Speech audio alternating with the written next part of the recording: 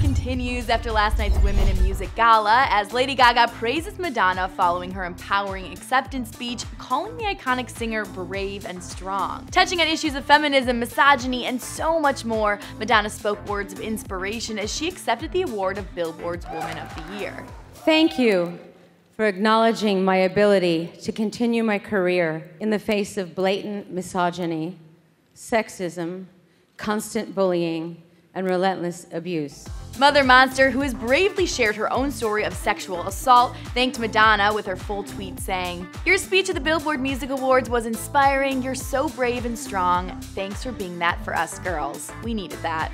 Now, Gaga showing support to Madonna is especially important because rumors of these two having a tumultuous relationship have been a topic of conversation. This, of course, is largely due to frequent comparisons between the two, which they once addressed on SNL.